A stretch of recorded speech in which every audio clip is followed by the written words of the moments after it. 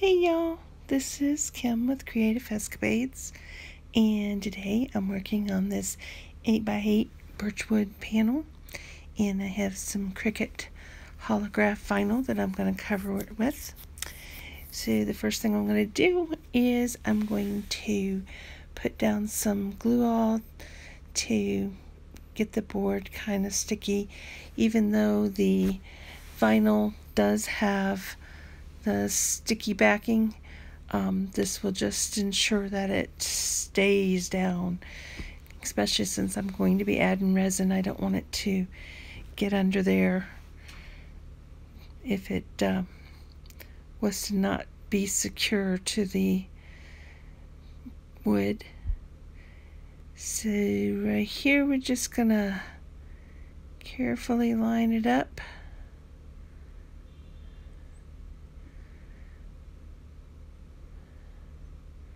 And I pretty much left the full part of the video of this to show you how to get it onto your canvas or your board. You just peel that backing off slowly.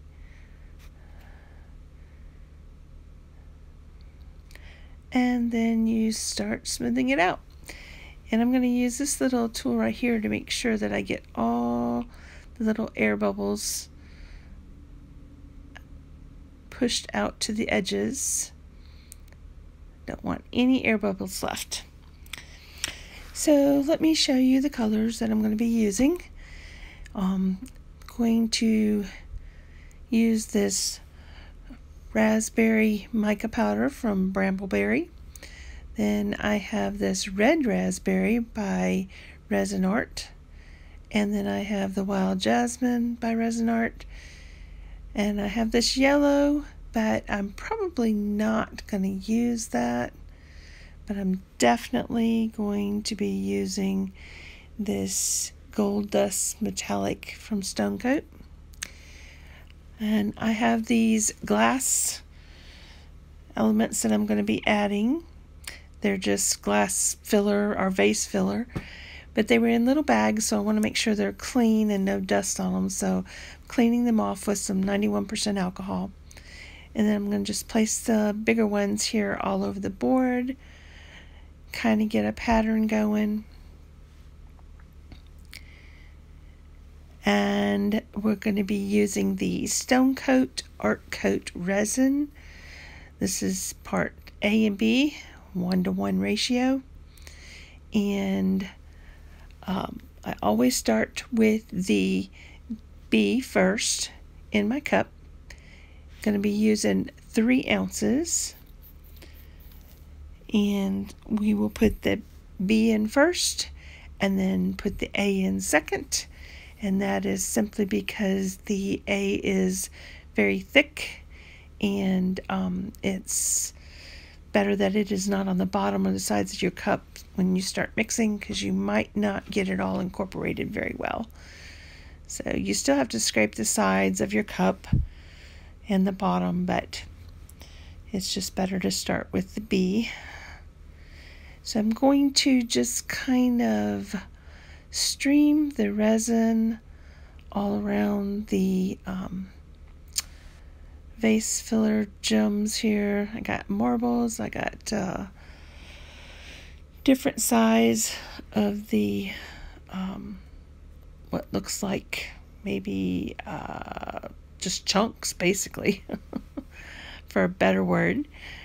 And then once I get all of this coated around, I want to keep this part of it where you can see down to the holographic paper, or it shines through these gemstones. And I am doing this by Tammy Anderson, and what she does, she has some beautiful pieces. So you need to check out her channel if you have not done so. But I wanted to try this and see if I could make one too.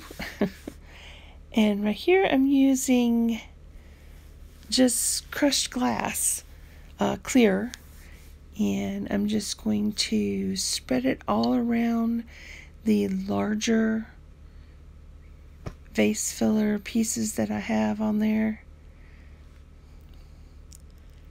until I have it all full. I think this is a great way to get a reflection off of the holographic paper. Look how pretty that is. I love it already, and I haven't even added the other colors yet. So I've got them mixed now, and the art resin luster pigments are wonderful to work with. And I'm not going in any particular pattern, I'm just pouring it on there randomly, mixing it on there. And when I hit it with my heat gun, it will allow these colors to blend naturally together, and they're just gorgeous. They're so brilliant and vibrant colors.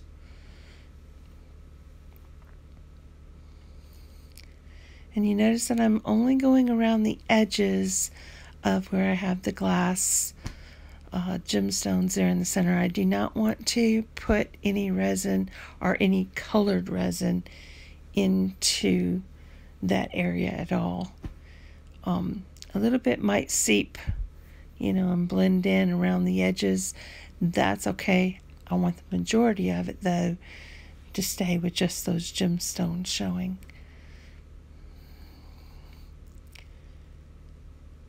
Just continuing to randomly pour it out.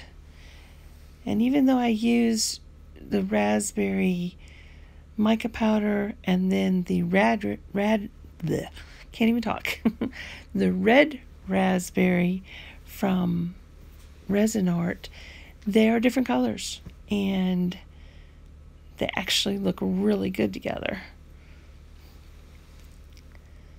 So I'm just going to heat it up. This will do two things. It will move the resin around and let it blend, and if there's any air bubbles there, it will pop them.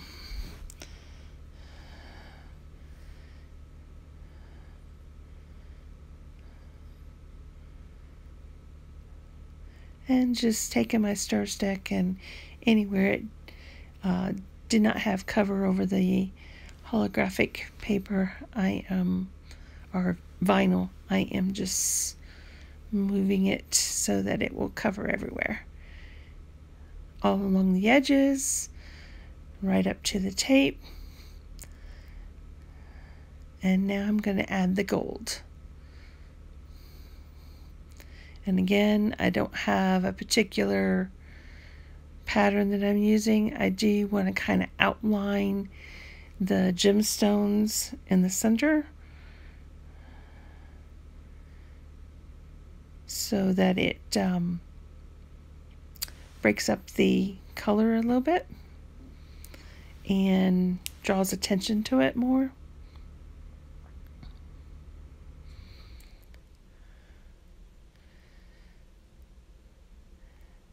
And I'm starting out slowly with the gold. I don't want to overwhelm it.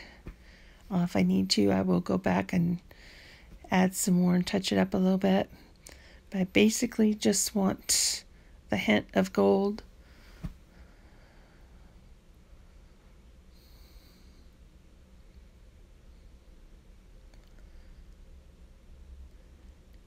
And this is a beautiful gold.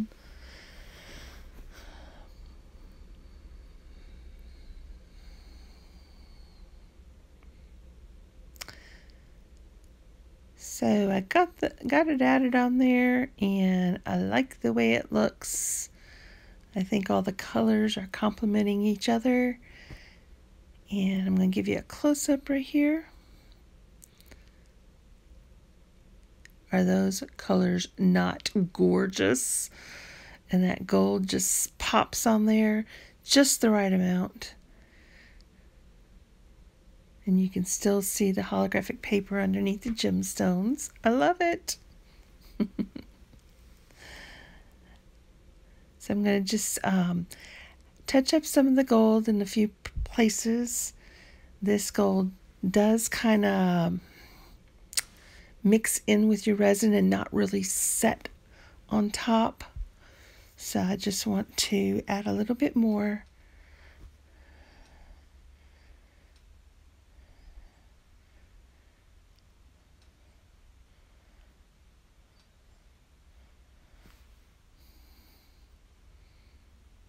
I love these colors. This is definitely pink, but that's okay. It's cool. A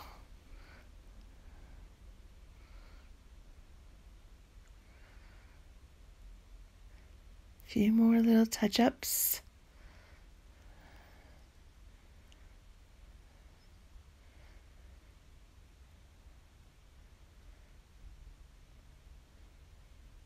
And there we have it. Gonna add a little heat.